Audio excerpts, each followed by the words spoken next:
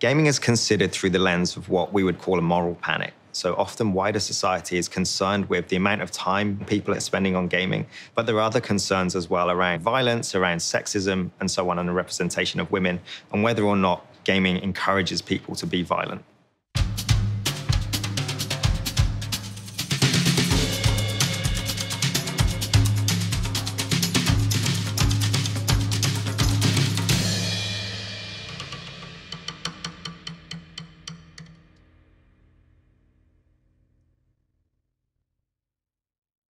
I think video games are fantastic because it provides you a story world that you wouldn't otherwise live in through real life. It poses you challenges, but at the same time, it gives you the tools to solve them.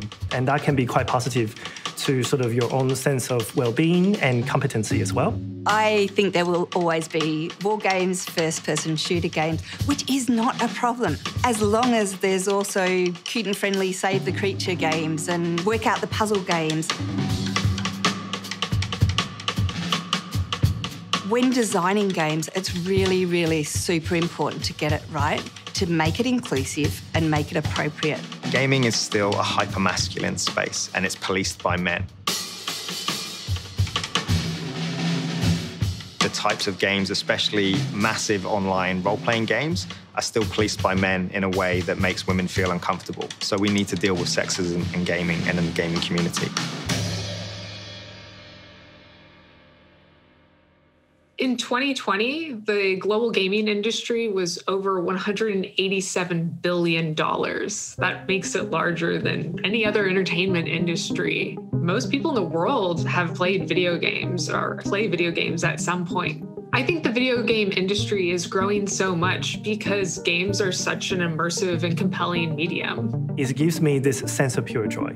I can really try something that I wouldn't have otherwise tried because I don't have the tools or the venue or the role in society to do. Games where you get to save things, help things, and build things, they're really, really powerful for a very diverse range of games players. The global gaming community is a lot more diverse than people probably expect. Obviously, you have a lot of younger people playing video games, but then you meet a lot of people that are like in their 50s that have been playing this game for 20 years, and you're like, oh, wow, okay. It's a really nice way to meet new friends, meet new people, and encounter people from all walks of life. The largest group of people who play games are women 40 and up.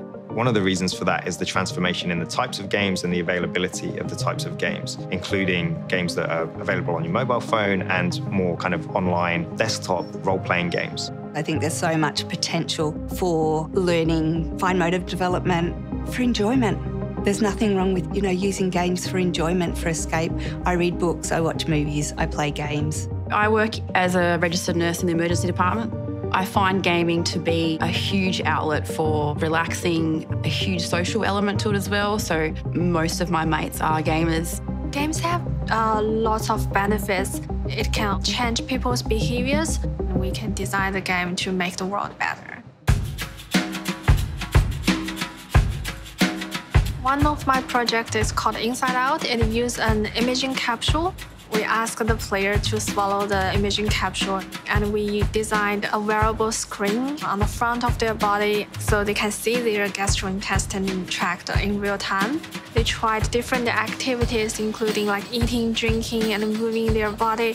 By doing so, we want to engage people with their interior body and to get more understanding of their body and to motivate good behaviors. We're trying to reverse engineering some of the key aspects of gaming in order to develop assessment tools and intervention tools that can be more engaging for participants.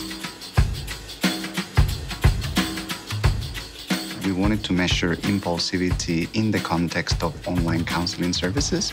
We had a number of tasks that we knew were sensitive to different mechanisms contributing to impulsive behavior. And then what we did is working with game developers to try to gamify those tasks and transform them into little games. So the 3 games that we designed were activities that people would have to do in the Wild West scenario. They allowed us to measure different mechanisms contributing to impulsive behavior. I wanted to create language learning software that didn't suck. My research area is in teaching sign language. And learning languages is really, really hard, Games offer a really powerful way of teaching things that's engaging, that keep people wanting to participate in this learning process as opposed to being turned off by it. Games has a lot of benefits. We can use it for education, healthcare, and different domains, but we need to acknowledge the dark side as well. The World Health Organization considers that gaming disorder can be classified as a behavioral addiction. Gaming disease and gaming disorder are poor classifications that are most likely symptoms of other mental health struggles and challenges. I would say that binging Netflix for 9 hours a day is worse than playing video games because video games are interactive. You're moving with them, you're having to think about strategies and your interactions versus being a couch potato. There's an instinct among, I think, the general population that violence in gaming leads to violence and aggression in people. Actually, the science is very mixed. There's plenty of science published in Nature and the British Medical Journal and so on that tells us there isn't this cast-iron relationship. There's a researcher called Brendan Keogh who has argued that certain games are actually really good at using violence to confront the gamer with moral questions. For example, instead of shooting somebody and the body disappears, which is what happens in a lot of games, you actually have to approach the body and see that person as a person and perhaps find their documents, find pictures of family members. You're confronted with the question of whether or not that was the right thing to do. And of course, in military training, gaming quite often is used as a way of teaching empathy, not necessarily teaching violence. I think there's a lot of games now that gives you all kinds of experiences that's beyond a simple action. It also has a sense of character development. You can go and find something that's not just about shooting or killing someone. You can try and accomplish something in a very non-violent way as well. The average game developer is a male, the age range of 20 to 35. The gaming industry, in terms of being a player or even an employee, is probably an intimidating place for a woman to be sometimes. I've received death threats and a lot of harassment. Harassment in virtual reality can be so much more visceral than other types of online harassment. When someone comes up and attacks you or tries to touch you or yells at you, it feels like someone is truly in your face. And that can make these communities particularly toxic and difficult to find a safe place to enjoy. If we solved harassment in the rest of society, we would not have the problem in gaming. I think gaming just allows an anonymous platform for harassment to occur that's larger than in society because it's often anonymous. There needs to be more characters in gaming that are not sexualized. The way that male designers and male executives think about gaming and women in gaming seems to have changed quite a lot, but it's still not perfect. I think we need to be very clear that there's a lot of work to be done, but there are some male executives, some male designers, and increasingly members of the wider gaming community that push back against sexist tropes and sexist bullying in the gaming community. Diversity among developers is a really important next step for the gaming industry. I actually went to a games company a couple of years back and went, "You actually need me." Why? Because I'm a female?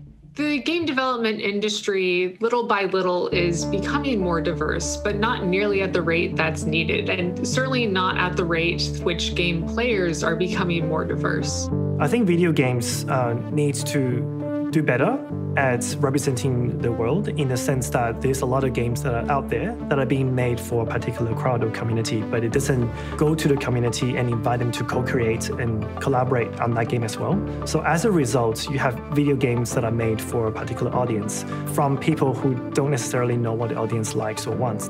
I hope that more and more people are empowered to not only play, but to create video games. I think it's a great way to communicate one's own experiences, struggles, dreams, and everything else. My hope for the future is that more women, more people of color, more people of different abilities and from different backgrounds feel empowered to make games that highlight their experiences and celebrate their strengths.